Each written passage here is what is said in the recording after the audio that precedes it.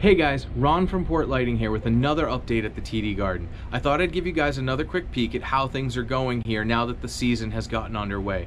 So as some of you may have seen from either being in the arena or watching Bruins games on TV, we now have full control of all the LED sports lights. This allows us to create some really cool, unique dynamic effects both pre-game and in-game during goal scores and intense moments like that.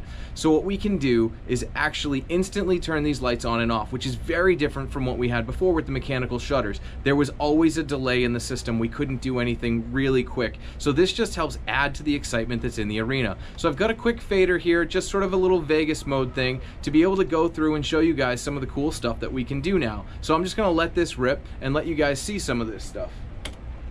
So as you can see, the lights changing behind me. This whole sequence is going to run about 20 seconds, and it's just going to allow you guys to see some of the different things that we can create with the sports lights.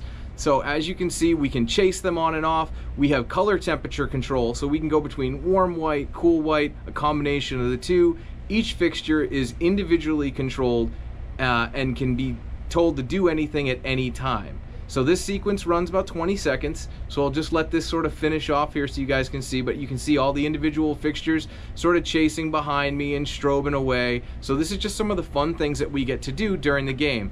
Now, you'll see throughout the season, we'll probably get more and more as we sort of get used to it and let the teams get used to it and feel out what they want to do and don't want to do. So some of what you're seeing right now, you won't actually see during the season too much. So that's all I got for now. I'll have another update for you guys soon. Have a good one.